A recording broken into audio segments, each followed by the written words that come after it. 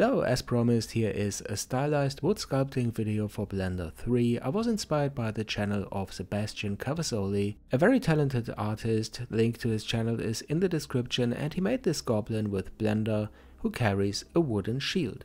He's using a technique to slice the object with a boolean intersect and cubes. As a result, you get 4 objects that he is voxel remeshing separately. And after that, he's using brushes like scrape or the crease brush to add a stylized look and feel to the shield. I was wondering, could I use my JMesh tools add-on to slice the object and then go ahead with the sculpting process? I'm sure we can. So first let's add a cylinder for the shield. Go to edit mode, press S followed by Z to scale it down.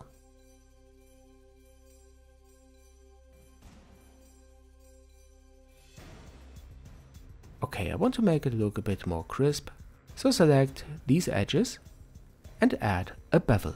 As you know, Ctrl and B, and then move the mouse wheel to add more segments.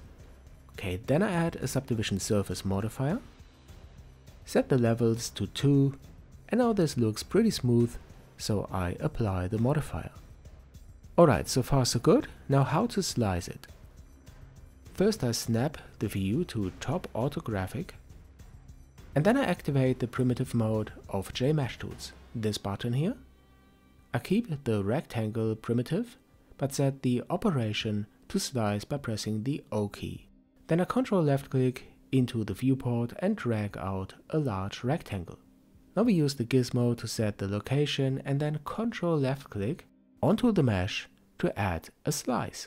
And now I repeat this, and we end up with 4 slices of the shield. And you see, this is a pretty fast method to cut an object into parts, and now we can sculpt these separately. But before, we have to voxel remesh to increase the resolution to be able to add more details. I can do this now for every object. Select it, go to sculpt mode and then remesh. By pressing Shift and R, you can define the resolution, and then again Ctrl and the R key to remesh. And after this voxel remesh, you can go to edit mode and here you see the resolution. But again, let me show you my add-on way to do this. You can use my add-on JSculpt.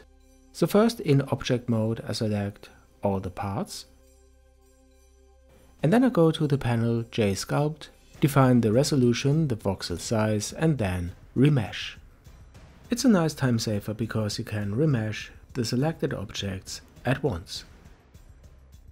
And that's it. Here you see the high resolution for every object in edit mode. Okay, so the objects are prepared for sculpting, so switch to the sculpt mode to sculpt in the stylized look and feel to every part.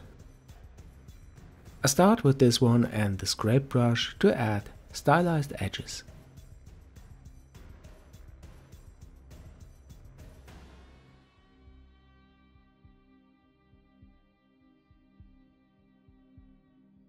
I like to use the clay strips brush for sculpting larger damages and cracks. For adding fibers to the wood, you can use the draw sharp brush.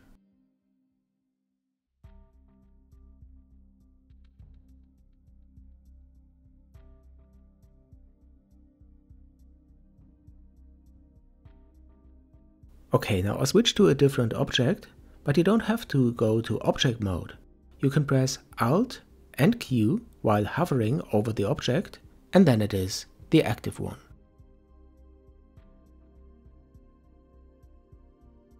Alright, I now do the same for every part, the same process, the same brushes, so speed up the video a bit.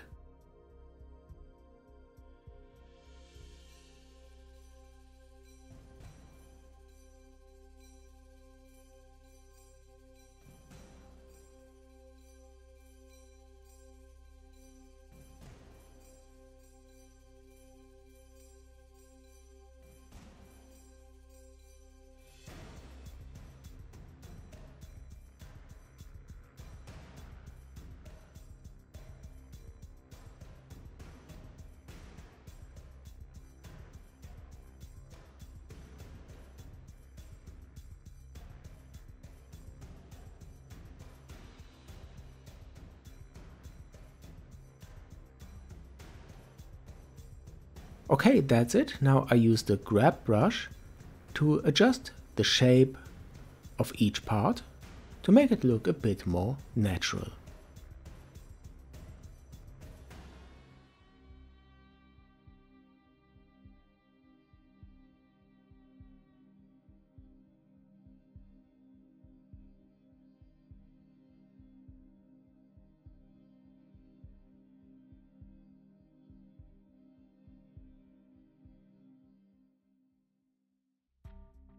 Nice, now I go to object mode again, select all and press Ctrl and J to join the parts to one object.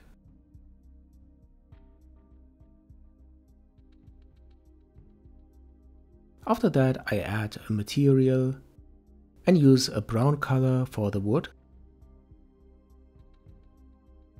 Perhaps a bit darker. You can also play with the roughness or the specularity. Then I rotate it a bit, and we could add lights for presentation purposes.